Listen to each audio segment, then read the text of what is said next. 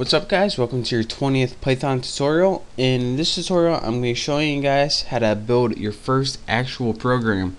So finally we're done testing stuff out. I taught you guys all the basics, taught you guys all you need to know. Now we're going to actually be building useful stuff. So the first thing I want to teach you guys is something called the if statement. Now what the if statement does is, in plain terms, it checks if a test is true, a test or condition as they're called. And if it's true, it's going to execute a certain block of code. But if your test is false or it's not true, then it's not going to execute the code at all. And this is how in computer language you can get your computer to do a certain thing if a certain condition is met. But you can get to skip something if another condition is met or if it isn't met. So it's a lot easier just to show you guys, and I'll talk you guys through it if I do. So go ahead and open up your file, new window, and this will bring up your new I don't know what it's called, just as whatever program you use to write Python in. And again, remember you have to save it before you run it, just a little reminder. So once you got that up, you're ready to start writing your actual programs. So let me first get a variable. So let's write something called tuna, and you can set it to equal to anything you want. I'm going to set mine equal to fish. And notice when you press enter in this, it doesn't automatically run because we're actually writing a real Python program right now, not just goofing around. So next I want to tell you guys about the if statement. Now again, the syntax for the if statement is simply if. And after you write if, you want to give Python a test. Now let's go ahead and give the only test we can to see if tuna is equal to fish. So let's go ahead and write tuna, and when you're testing you use two equal signs instead of one. When you use one equal signs, it means you're having a variable and setting it to a value, and we're not getting a variable and setting it to value, we're just testing if it's the value right now. So let's test if that variable is equal to fish. Now after your test, what you have to do in every condition is write a colon, not a semicolon, just a regular colon. Then once you're done with your test in your if statement, go ahead and press enter. Now under your if statement, here's what's going to happen. If this test is true, which it is, tuna is equal to fish, you're going to want to give it a piece of code to execute.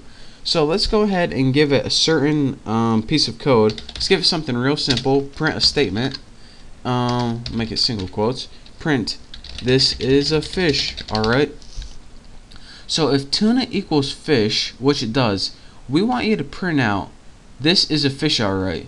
And another thing that I want you guys to take note of before I run this program, as you can see, this little piece of code is indented right here. Whenever you press enter after this sign, it automatically indents. And your indentation is your way of telling Python, alright, whenever we indent, this is the piece of code we want you to execute during our if statement. Anything that's not indented is completely different than the if statement and something else. And this is very important to Python, and you'll be seeing this a lot later on. So let me go ahead and run this block of code, and I'll talk you guys through after I do it, I guess. So go ahead and press 5. It's going to give you, F5, and it's going to give you that. And you're going to get this little statement. This is a fish, alright. So this statement was true, and it ran that block of code and printed that out. So as you can see, this is what it printed. And let me tell you guys one more time why this happened. We have a variable tuna and set it equal to fish. We wrote, alright, we're going to give you a test. If tuna is equal to fish, we want you to do something. We want you to print out this statement. This is a fish, alright.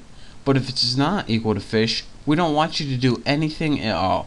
And let me show you guys what would happen if fish was something else. Say if tuna was equal to bass, what would happen? So go ahead and press F5, save it, and as you can see, when it runs this time, nothing happens. So that's kind of the basics of the if statement. If your test is true, it's going to run this piece of code that's directly indented underneath it. If it's not true, it's going to say, alright, I'm not running this, just move on to the next line and skip it altogether. So again, to summarize this, Your if statement takes a piece, or excuse me, your if statement takes a test and tests it. If the test is true, it's going to execute the block of code under it. And if it's not true, it's not going to do anything at all. So again, this syntax is very important, where you say if test colon, and don't forget that colon, and also don't forget to indent. And once you remember those simple things, you are ready to write basic if statements. So this is your very first intro to an actual program. So in the next tutorial, I'll be showing you guys how to do something else that's really cool.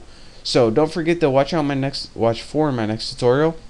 So again, thank you guys for watching. Don't forget to subscribe, and I'll see you guys next time.